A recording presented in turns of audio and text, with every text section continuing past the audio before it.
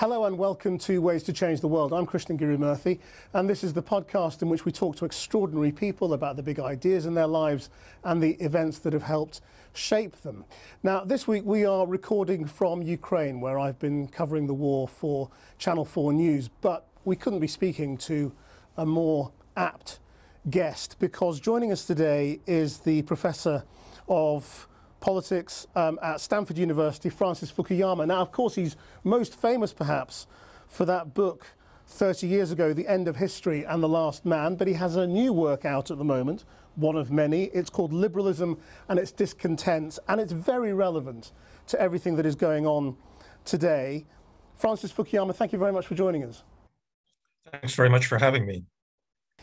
Let's begin with the war, straightforwardly. What do you think this war is fighting for? Is it more than Ukraine?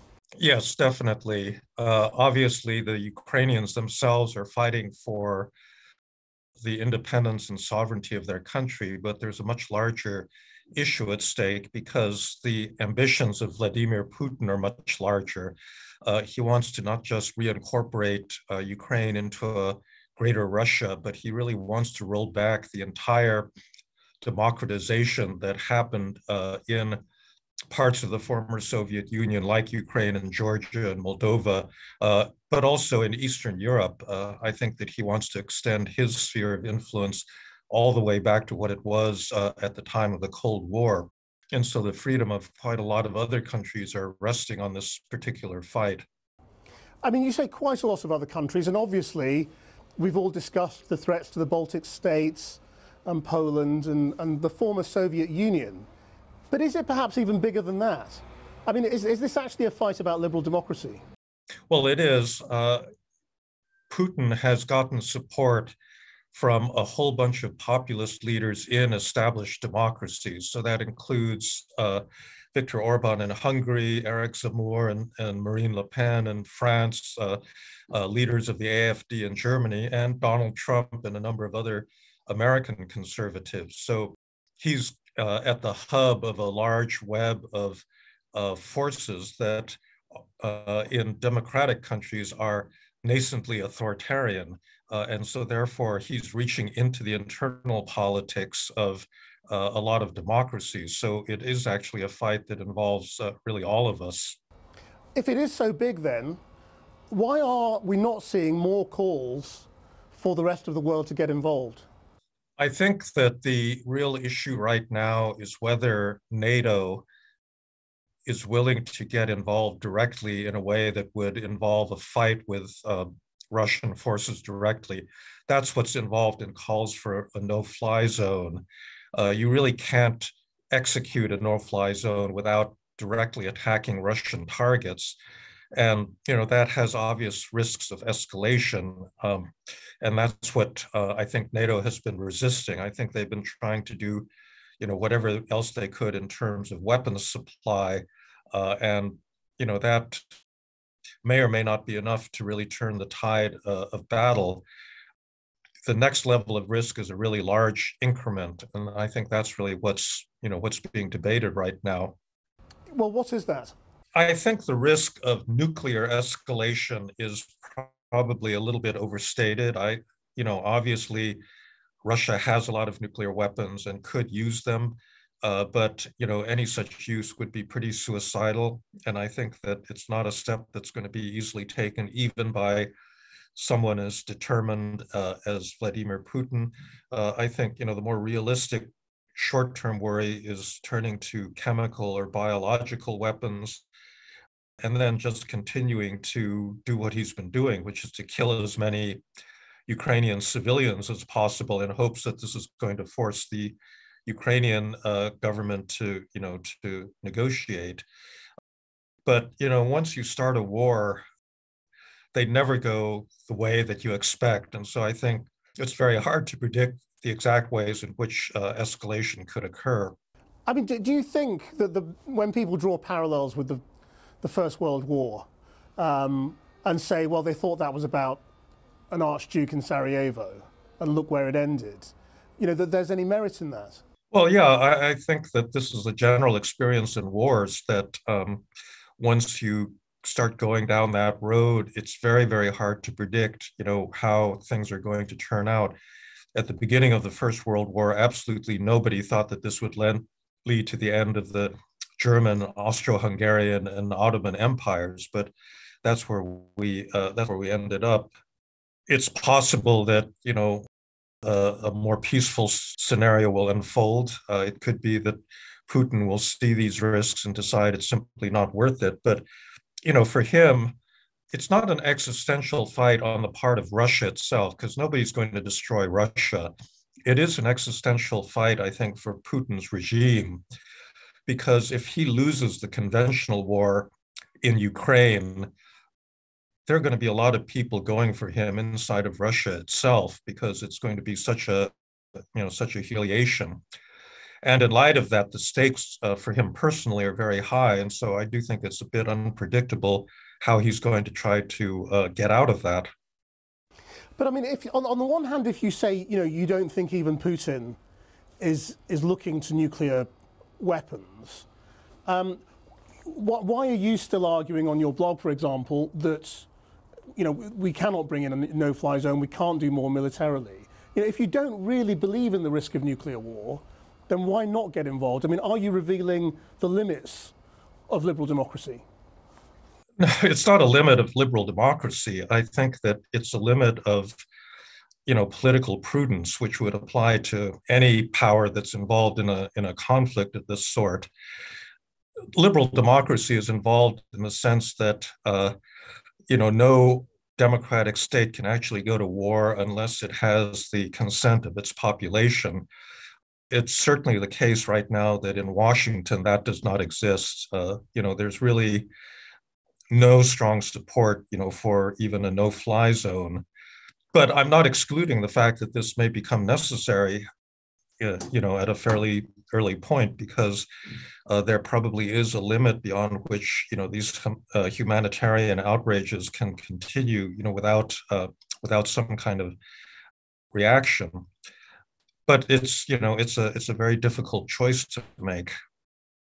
So you do think it's possible the world becomes so shocked by the number of people killed that it feels compelled to do something more? Well, there's other red lines besides that. I mean, if Russia begins attacking some of the supply lines that are resupplying the Ukrainian army with more ammunition and weapons, or if the Russians go across the border and actually attack some of the points of resupply in Poland or Romania, then that would be a pretty important red line. As I understand it, the Biden administration has been intensively trying to figure out how they would respond to a chemical or biological escalation. So, there's other ways as well that the war could start spinning out of control. Well, let's come then to the end of history, because I guess every time something major happens in the world, there's a huge reaction to, well, it wasn't the end of history after all, was it? But in fact, does Putin fall within your whole argument of what, the desirable end state, if you like, of progress should be? He and his vision of Russia, this kind of fascist, ultra-nationalist society he's created, is not something that looks like it's desirable to almost anybody, least of all to the Ukrainians that he's trying to bring within his realm. And that's really what the end of history was about. Is there a higher stage of human society that, we are all going to eventually move to? And Russia is about the last place now that I think anybody would want to end up. But why has it got there is what we have to understand, isn't it?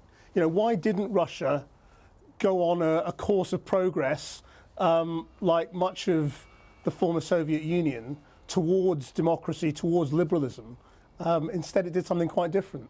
I think, you probably have to explain that through a lot of historical legacies and cultural tendencies that Russian national identity as it evolved, in the 19th century, even before Bolshevism, was very much tied up with a sense that it really had to be a great power and dominate its neighbors. And the loss of that great power status after the breakup of the former Soviet Union was a huge blow to the self-esteem of a lot of Russian elites, beginning with, this KGB officer, Vladimir Putin. And so I think it's that sense of lost glory that, and resentment over that loss that's really driving them. And then there's just a lot of accidents of history. If Boris Yeltsin had not appointed Putin, but had appointed, some other leader that didn't come out of the security services, we may have ended up with a very different outcome. I don't want to completely lift the burden off of the West. I think that the democracies at the time of the breakup of the former Soviet Union gave a lot of bad advice, particularly in terms of how to manage the economic transition. And as a result, many Russians associate democracy with this time of weakness and chaos in the 1990s when Yeltsin was president. And, that's one of the reasons that they haven't been very enthusiastic about it. And so do you think, Russia is on a course and it will stay on that course, or could it change post-Putin? Yeah, I think it could change. I think that a lot of the things that Putin has said over the last year, including that long article he published last summer and the speech he gave on the eve of the war, indicates that he personally is preoccupied with this historical trope about, the unity of what he considers the Russian people, that includes Ukrainians and Belarusians, and that's a particular fixation. And there's a lot of reporting that he's been extremely isolated and quite paranoid as a result of the COVID epidemic. And so there may be, I can't speculate because I don't, I'm not his psychiatrist, but there could be also some personal psychological factors involved that have been motivating this decision that in retrospect looks completely crazy in terms of any kind of Russian national interest. So those may be factors as well. What do you make of what Tim Snyder argues about the politics of inevitability and how we assume that other people may want the same things that we want incorrectly? Well, I think that's always been true. I think that, when you look at things from other people's perspectives, you realize that they've got different traditions and different aspirations. The theory that was guiding a lot of what was called modernization theory was this idea that once you developed a middle class, you would also just develop a population that was better educated and had a greater desire for political participation. We've seen that hasn't worked very well in China. It may have been working in Russia, because if you look at the younger people in big cities like St. Petersburg and Moscow, they're not, that's not Putin's base of support. And so that's a long-term social trend that under different circumstances may have pushed that country towards more openness and a more liberal society. But unfortunately, it's not the dominant part of the population right now. Yes, I mean, because obviously if there wasn't a war in Ukraine right now, much of our conversation might be centering on China and where China is heading, and and how the idea of liberal democracy as a perfect end state for people is just wrong when you look at that country. Well, I think that there's a long tradition of centralized government in China, and I think the Chinese Communist Party has been pretty successful in promoting both economic growth and political stability. And so I think a lot of people in China, even though they're educated and middle class, buy into that. The real question for China is whether they can keep it up and maintain that growth and stability, over a longer period of time. But you have to give them credit that they've done a pretty good job at it up till now. Because a lot of people are concerned that the outcome of this war could be a genuinely new world order in which China and Russia are much more closely aligned. There is no desire on their part to be westernized in any way, to be democratic in the way we understand it, or liberal in any way, and that we are really seeing a big reordering going on. Do you think that's possible?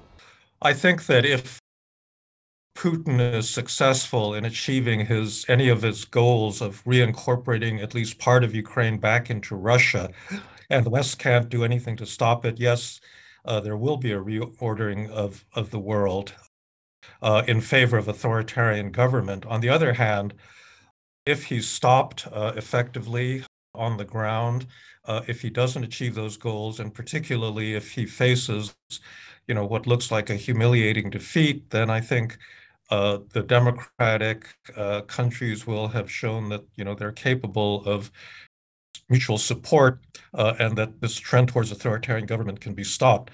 So we're really literally at this crossroads. It's a cliche to say that, we're at an important turning point in history, but I think genuinely you could imagine two outcomes of this war, one of which would be very bad and the other of which would be, quite positive. So this could actually be an opportunity for us to get serious about liberalism again.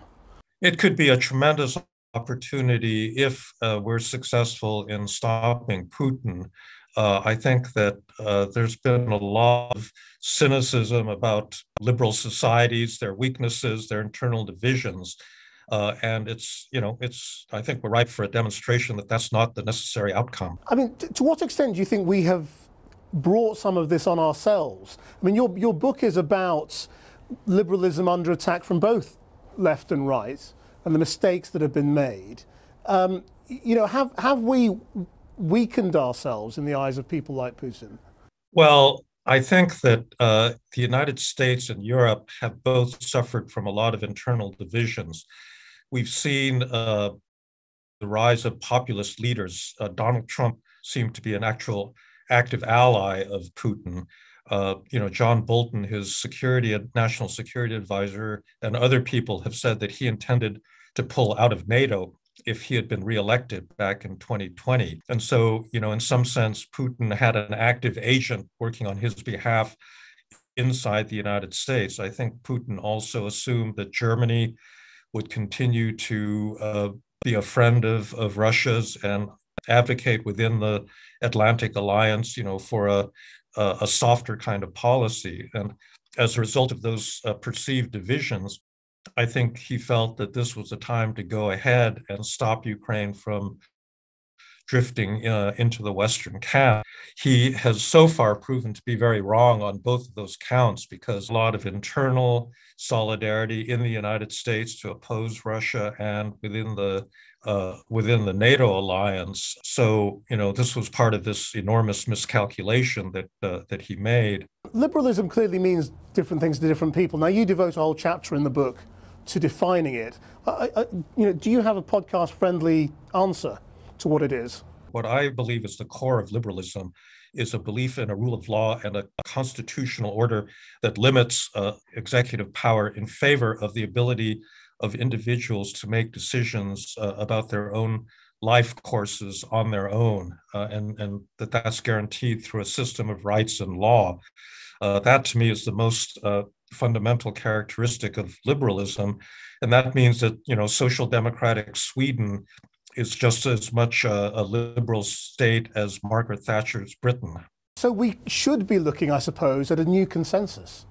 Well, I would hope so. I think that one of the problems of the recent decade has been that you've now got an entire generation of young people that didn't experience either the violence of the early 20th century or the dictatorship of communism. And as a result, I think there's been a lot of complacency that the peace and prosperity of the post-Cold War world was something they could take for granted, that they didn't really have to actively defend liberal democracy.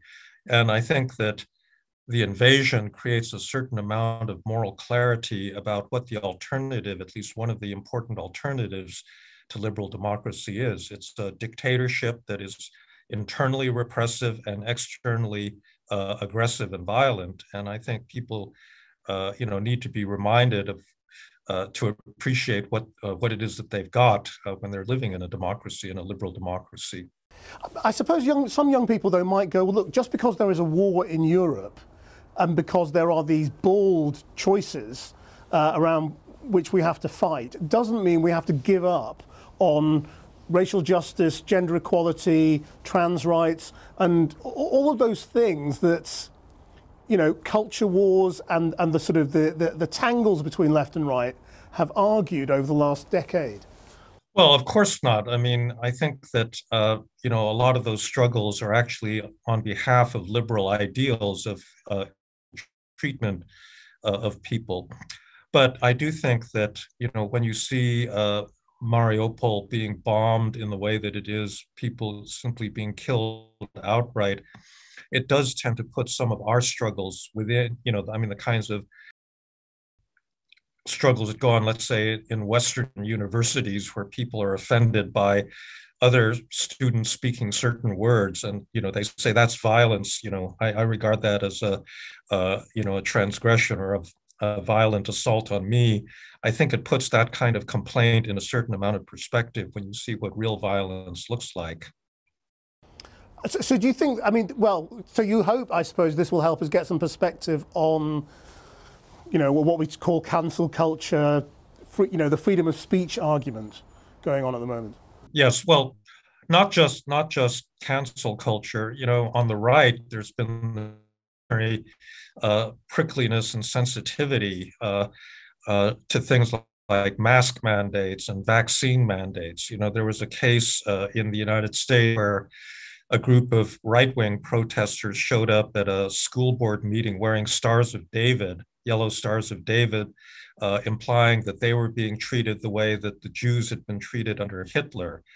And, you know, this, it demonstrates just this extraordinary lack of historical knowledge and sensitivity. But it's also one of the things that might be driven home by this war, that, you know, there actually are people that face violent repression, and it's not people that are being asked to get a vaccine. You know, it's a lot more serious than that. I mean, but isn't there a danger that if you reduce it to that, you put, you know, the human rights that people have been fighting over during peacetime into the background, and you potentially wipe out quite a lot of liberal progress? Well, I don't think that there's actually much danger of that. I think you can both appreciate you know, the kind of peace and security that living in a liberal regime gives you, and at the same time realize that that's an uncompleted task and that there still are issues of social justice that need to be addressed. I think you can walk and chew gum at the same time and keep both of those ideas in your head simultaneously. So what do you think the challenge then is to this generation of politicians in the West to try and do what you're doing, which is to get a sense of perspective and to unite around some core values? I think that the biggest obligation of all of us is to provide mutual support to other struggling democracies. Besides Russia and Ukraine, there's plenty of other authoritarian cases of authoritarian overreach. You know, it's happening in Venezuela, it's happening in Syria, it's happening in Iran, it's happening in Syria, and even in a, you know, a country that's still largely a democracy, India. There's been this shift towards a greater intolerance, you know, of people that are not Hindu in that country as a result of the policies of Prime Minister Modi. Turkey, you know, Hungary. There's plenty of places where there are people who sympathize with Putin, or they would like to be like Putin if they were given a chance. And I think we have to realize that we have agency to stop them. Do we need new structures to try and deliver this? I mean, one of the things that seems very striking at the moment is the total inability of something like the United Nations to achieve anything. Well, I think a lot of the structures that we have are probably sufficient. You know, there's always been an idea out there to create a community of democracies, countries that shared a belief in liberal democracy and actually practiced it. That was the idea behind the Democracy Summit that Joe Biden held last December. You know, there's a lot of problems with that, beginning with the question of who qualifies to be a democracy and therefore a member of the club. And there are a lot of arguments over this, and I'm not quite sure that, you know, that's the solution. I think that we can probably use that old Cold War structure, I think, maybe sufficient to, to provide that mutual support. You might remember that a few years ago, Emmanuel Macron said that he thought that NATO was brain dead. And I think we've seen a demonstration of the fact that it's actually still continuing to be a very necessary institution, and we should find the value of some of the institutions that we have already. We have an end question on this podcast, which is, if you could change the world in any way, how would you change it? I would get rid of Vladimir Putin as a first order of business. How that happens, I'm not quite sure, but I think, defeating his army might be a good place to start. And the Ukrainians look like they're, moving steadily in that direction. It's very interesting. For the last couple of years, the most common answer to that question is the biggest threat to the world is climate change. Do you think we're coming back to the idea that the biggest threat to the world is Putin? Well, I think you have to deal with these threats as they come up. Right now, there's a very urgent problem in Europe in terms of this war. That doesn't mean that climate change isn't a big problem, in the long run. So I think we have to keep all of them in our heads at the same time. Francis Fukuyama, thank you very much indeed. Thank you very much.